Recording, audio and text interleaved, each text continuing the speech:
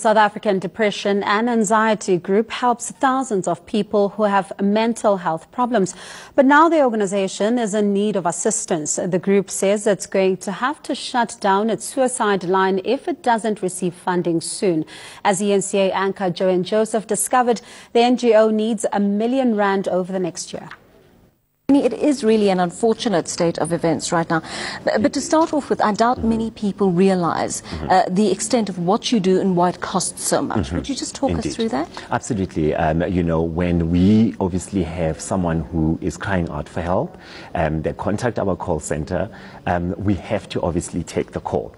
We then conduct, telephonic counseling, when then it calls for us to then contact other expertise, such as perhaps the police, if the person we feel that they are maybe in danger, and then also refer them to either a psychologist, either finding them maybe a bed in a hospital, and so forth. So you can realize that our costs then is not just that one call coming through, but there's also other additional costs. But also the material that we use to provide the education, the pamphlets, the brochures that we develop, they require to be printed and distributed. We then also have outreach programs where we go into schools and we conduct workshops class by class, and also conducting workshops for educators.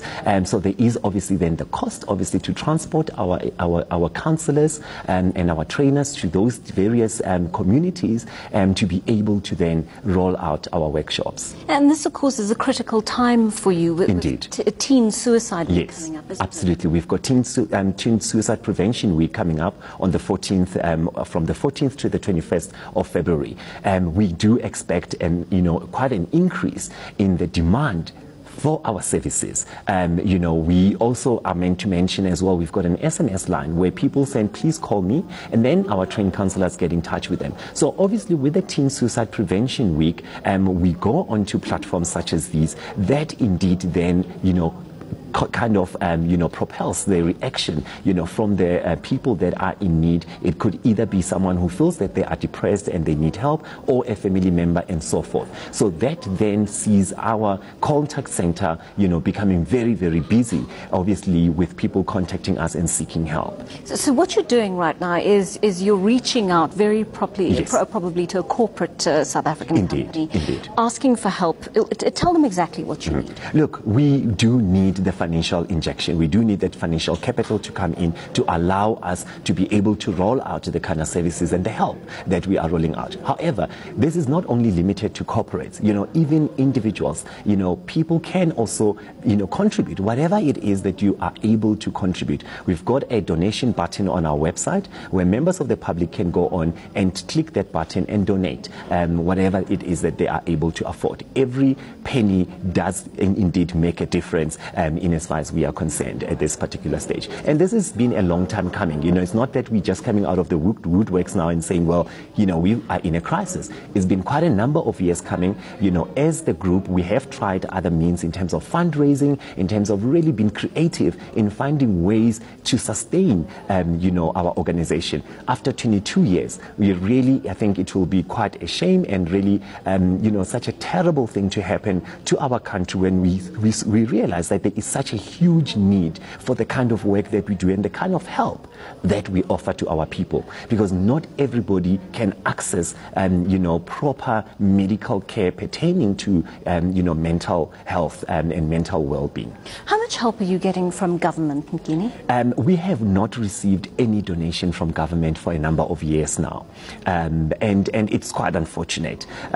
So we don't have that kind of sort of backbone to fall back on. So we really have had to derive other means of ensuring that we can sustain ourselves.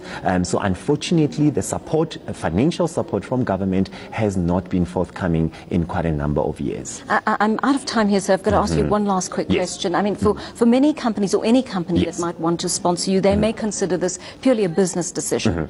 Would there be any returns for them? Look, absolutely. I mean, we're quite happy to, meet and to derive and make sure that then we can ensure that, as a business, as a corporate, you've got your objectives. How then can we make sure that we assist in that, whilst also making sure that we realize and deliver on what our mandate is as the South African Depression and Anxiety Group?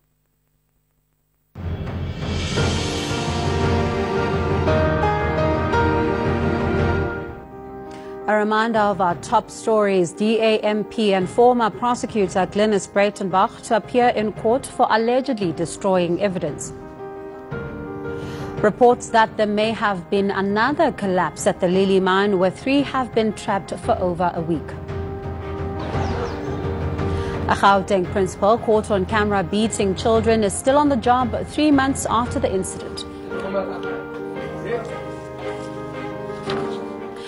A young gymnast from Johannesburg is gearing up for an international competition in the United States, but a lack of funds stand in the way of her dream. Her father is appealing for help so that the young aspirant Olympian can hone her skills abroad. Amala Joseph's greatest wish is to represent South Africa on the world stage, and she's been working very hard to fulfill that dream. I work 5 hours a day, so that's like 25 hours a week. The current national champion in her age category, she's been competing as a gymnast since the age of 3. Now 9 years old, she is even more dedicated and driven. I like to win, so yeah. How do you feel when you win?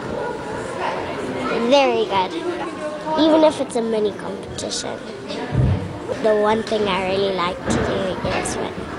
Amala has been dominant against her peers locally, and now everyone wants to see how she fares internationally. We found is if we start traveling too late and start representing South Africa and our club too late, we'll always be behind and inexperienced. I mean, the Americans, as we know, are the world champions, and it's great to be able to compete there and learn from them and compete against them from a much younger age. Going against the best in the world can open many doors for her, but the grade 3 pupil might not be able to make the trip to the US after all. Yeah, it's money. It's always money. I think when you consider with the exchange rate as it is, you're going to the States, to be able to